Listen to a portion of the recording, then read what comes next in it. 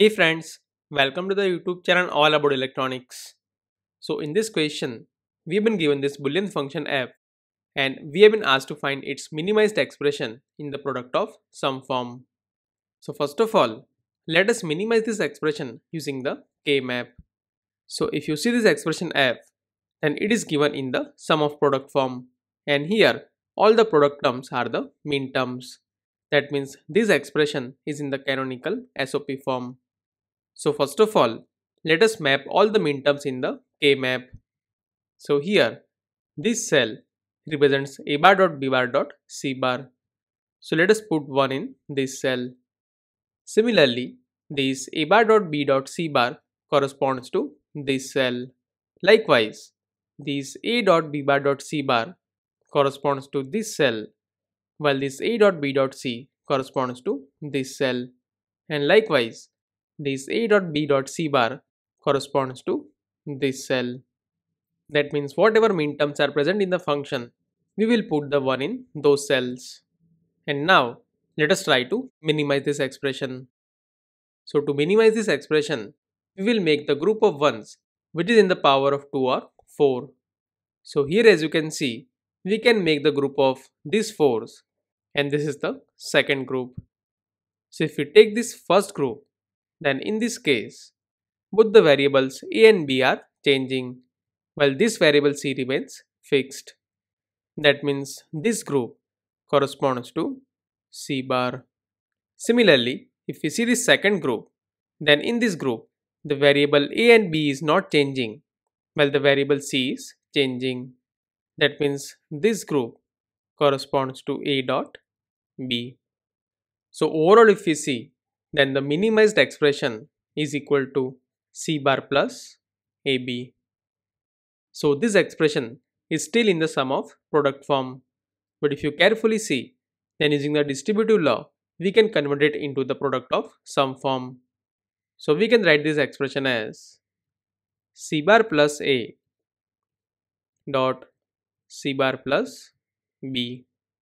So in this way, now this expression is in the product of sum form. Now in this case, using the distributive law, it was possible to convert the expression into the product of sum form. But every time, it is not possible to use the distributive law.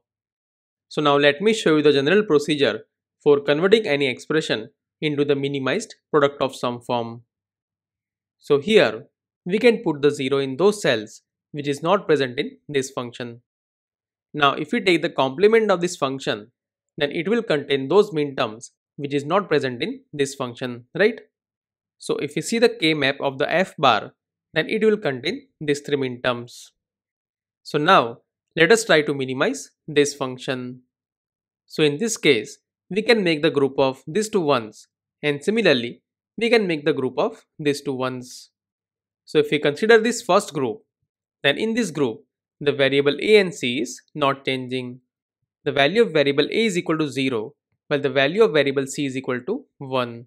Therefore, this group represents a bar dot c.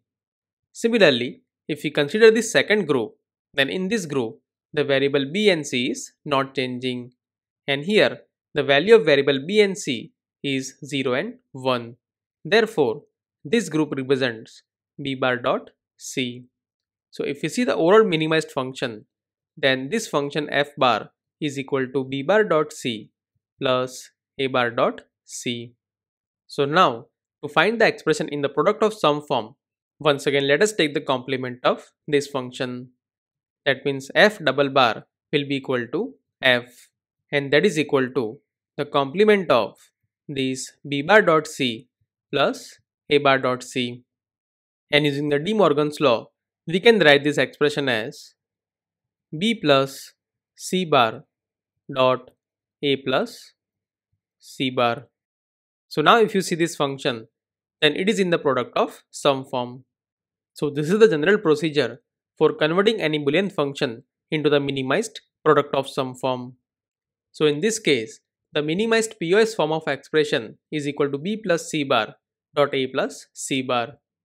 And therefore, for the given question, this C is the correct answer.